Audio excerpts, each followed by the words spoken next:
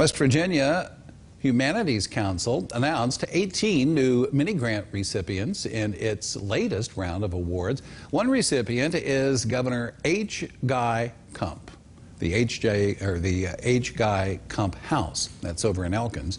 It received a $1,500 grant for what it's calling the KUMP House at the Crossroads.